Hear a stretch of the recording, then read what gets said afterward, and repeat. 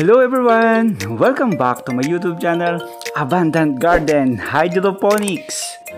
Now we're going to celebrate a special location kasi birthday po ng aking anak at ng aking beautiful wife. Kaya po samahan niyo po kami ngayon sa pagpunta sa Calayo, Nasugbu. Kung kayo nga po pala ay bago pa lamang dito sa aking channel, ako nga po pala si Ricky Moreno, isang online entrepreneur, financial consultant, and agripreneur. Kaya po, kung kayo ay gusto nyo ng sideline o side hustle, message nyo lang po ako. So, nandito po tayo ngayon sa may Calayo, Nasugbu. Napakaganda po ng area po nila. Ayan. So, kung nakikita nyo po doon yung, island. So, pupuntahan po natin yan. Mag-island hopping po tayo ngayon. Kaya samahan nyo po kami.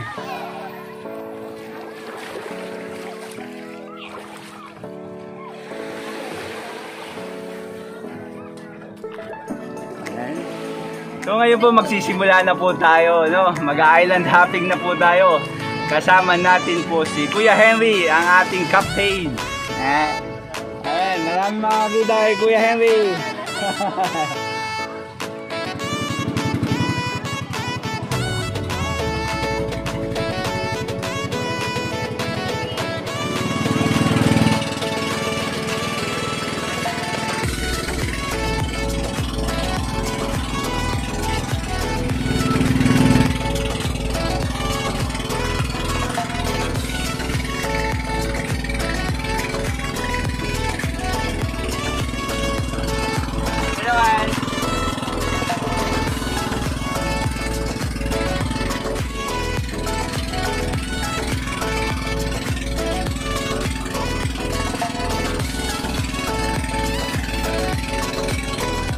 So makikita nyo, ang daming ng mga nagte-tent, nagtitins po ng tent, makikita nyo.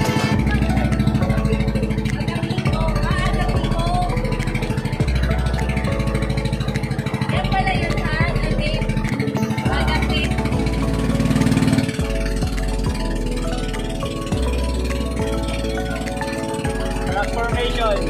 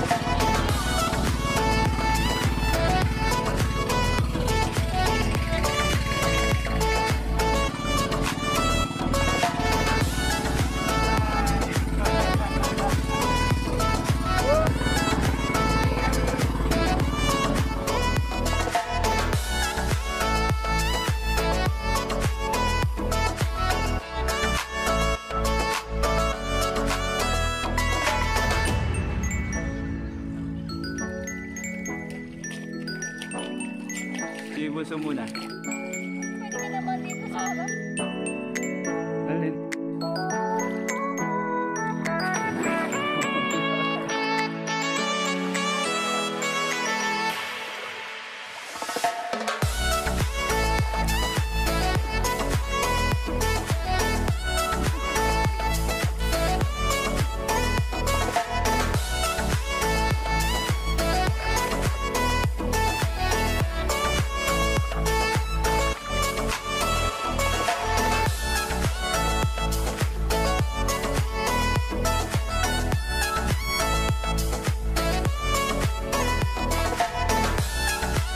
Ganda din po dito, may mga nagbebenta ng ng mga fresh na isda. Kaya hindi kayo magugutom dito sa island. Fresh na fresh po yung isda. So tingnan po natin. Kaya siyang pusit, ayun ang kanakanya, tsaka mga bilis. Okay, so mga fresh na fresh.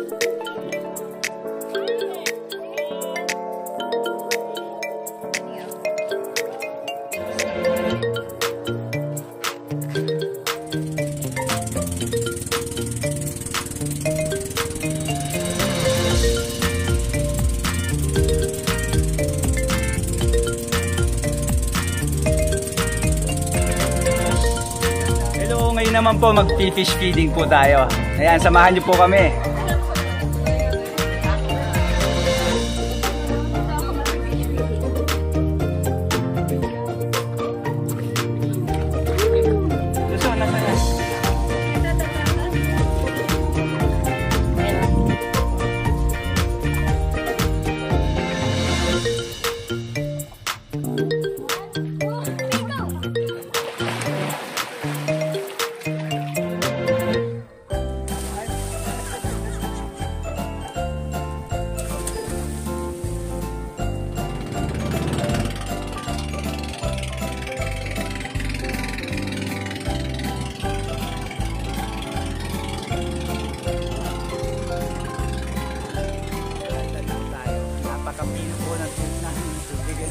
ng lupa dito.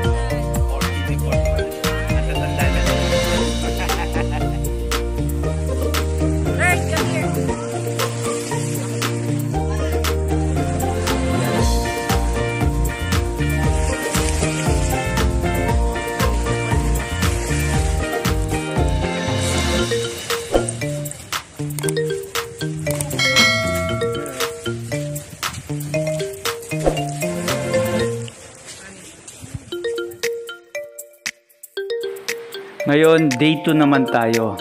Ang activity po namin ngayon ay beach resort hopping. Ayan. Chinek po namin yung mga beach resort dito.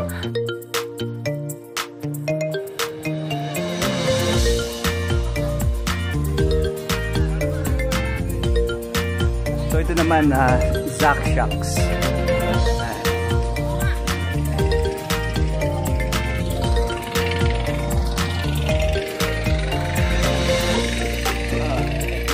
Dapat alam mo talaga mga hotel dito, di ba?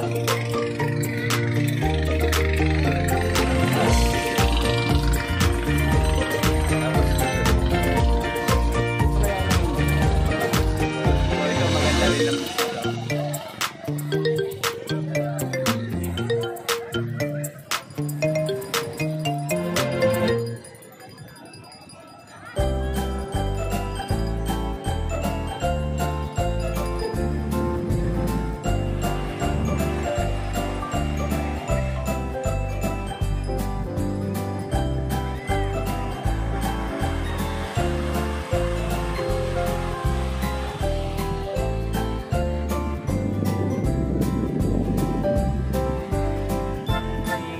Andito po tayo ngayon sa Ami's Transient House.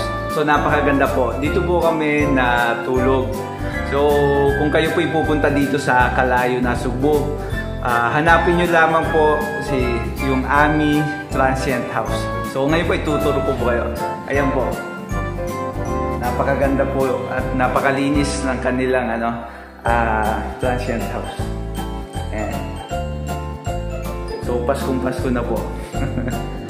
So nandito po yung nila, yung dining table.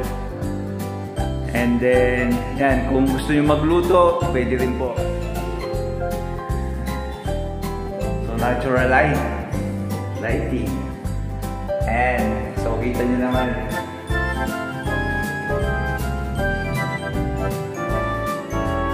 So yan po. May 3 rooms po dito. So ito po, isa. Then may common CR sa gitna. And then dito po yung isa. Yung sa amin, ito. Okay. Check po natin. Tulog pa po yata yung dalawa. Ayan. So maluwag din po. Then yung restroom, CR nila. Ayan.